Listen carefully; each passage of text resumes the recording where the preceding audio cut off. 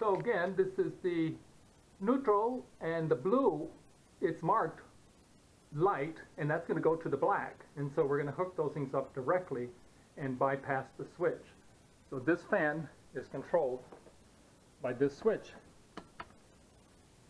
Now what I don't know if it's on a three-way, and because right now this is hot, and so I'm going to find a circuit breaker, and I'm going to shut the circuit breaker off so that I can be sure that if it's operated by a three-way, then I'm not going to get a shock.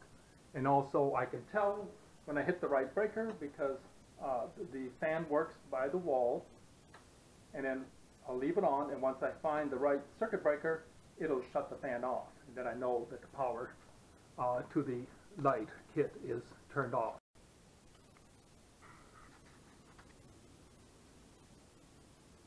Here's the switch. It's missing the pull chain.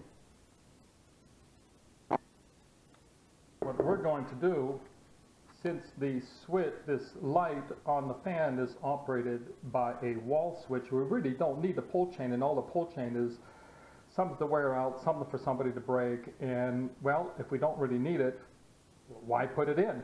I mean, these things are probably $5, $7. That's one more component that somebody could break. The neutral wire the white wire goes to the neutral, and the black wire goes to the hot.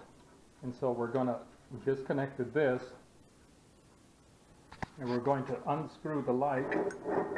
It's got a little nut.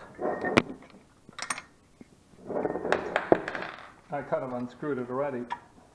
So this is the switch. And what we're going to do is we're going to bypass the switch and hook the power directly into the black is going to go directly to here, and the white goes to there.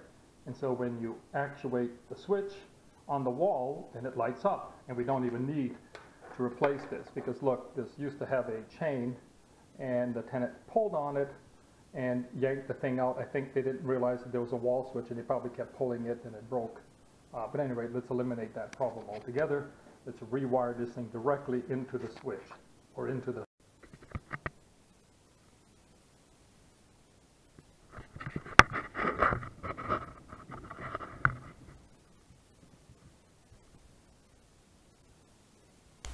when I first hit the breaker on and hit the wall switch to turn the light kit on, nothing worked.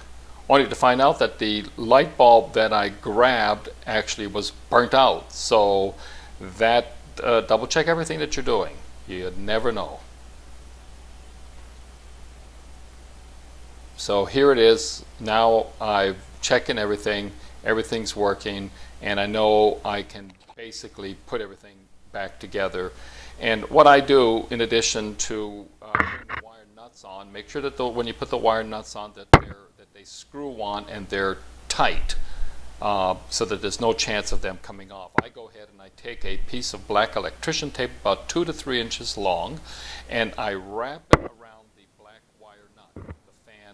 The fan creates vibration. It does move, and over the years it can loosen up the wire nut, and then you could potentially have a short circuit in the fan, and the black electrician's tape offers a little bit extra security and prevents that from happening.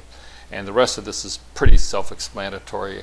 A little word, when you see these little decorative globes, they have 3 little set screws, and you don't take the set screws out, you just unscrew them just enough to be able to take the globe off.